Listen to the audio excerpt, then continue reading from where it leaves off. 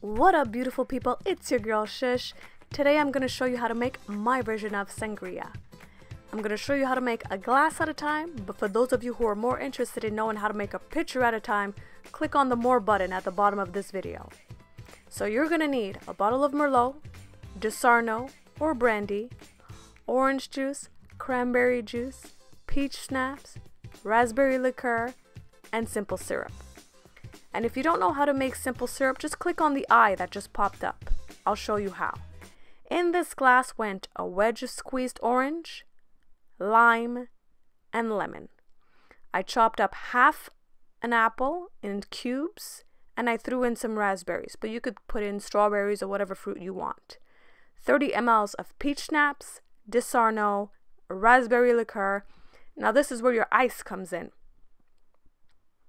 Now I'm going to put 3 O's of merlot, and then I'm going to put a splash of orange and a splash of cranberry juice. Some simple syrup to sweeten it up, and there you have it, sangria.